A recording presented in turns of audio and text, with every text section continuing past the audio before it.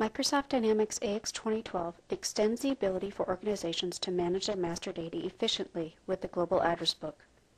This version provides a flexible data model which supports B2B and B2C business models, reducing customizations. Reduces the complexity and database size of implementations by eliminating redundant data storage. Provides a holistic view of a person or organization across the enterprise, and provides options to secure parties and private addresses and contact information. In this video, we'll take a look at creating party and party role records to see how the Global Address Book delivers this functionality in Dynamics AX 2012. How to set up the Global Address Book security options is covered in the Setting Up Global Address Book Security Options video. For an overview of the Global Address Book features, please refer to the video titled The Global Address Book in Microsoft Dynamics AX 2012. The Global Address Book is a central repository of people and organizations that play some role with your enterprise.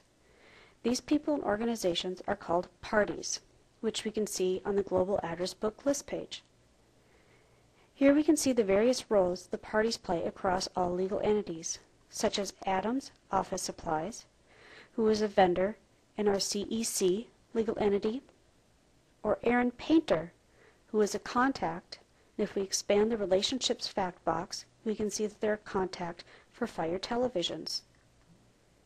And A Datum Corporation, who plays multiple roles across several of our legal entities. While these people and organizations can play multiple roles with our enterprise, their data, such as name, address, and contact information, is stored once and referred by the various party role records throughout the system. There are multiple ways to create new party and party role records. The most common is from the party role. For example, when creating a new customer record, the customer can be either a person or organization depending upon the record type. If we type in their name, customer information, address,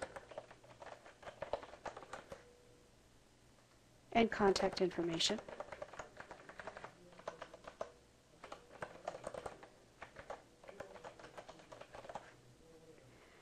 and we look at the customer detail form, we can see the information that we just entered, such as their name, address, and contact information. If we view this information back on the Global Address Book list page, we can also see their name, address, and contact information. I can change the name, address, or contact information here, and the changes display on the customer detail form since the data is shared. I could also use parties across legal entities. For example, it is very common to share your vendors across your different legal entities. So I switch companies and I go to create a new vendor. Now sometimes I know this vendor exists in our system and sometimes I do not. In this case, I know that we have done business with this company in the past, so I type in a partial of their name, select the party name lookup, and I can see records that match what I've typed in. I can validate the information by viewing their telephone number, email, and primary address. I can also see the other roles that this party plays in the system. I select that record from the lookup, and now I'm able to see their addresses that came from their party detail form, as well as their contact information. What if we didn't know the party already existed in this system? If we select to create another vendor and type in the name, when we tab off the name field, a dialog displays the party records that match the name that you've entered. You can determine if you want to use one of the existing parties. If there was multiple records here, they would show in the list. We can tell by the contact information and address if it's the same party that we're trying to enter in. Or if we want to add a new record, we select the Add New Organization. In this case, we want to use this selected record. And now the information defaults into our vendor detail form. The other less common way to create records is from the Global Address Book list page. You can select to create the party and type in all of the details, save it, and then from there create the party role record. In this case, I already have the employee Nancy Anderson in the system, and I need to create a vendor record for expense reimbursements.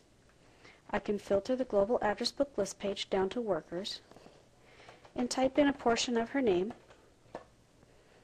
and see that we have 3 Nancy Andersons as workers.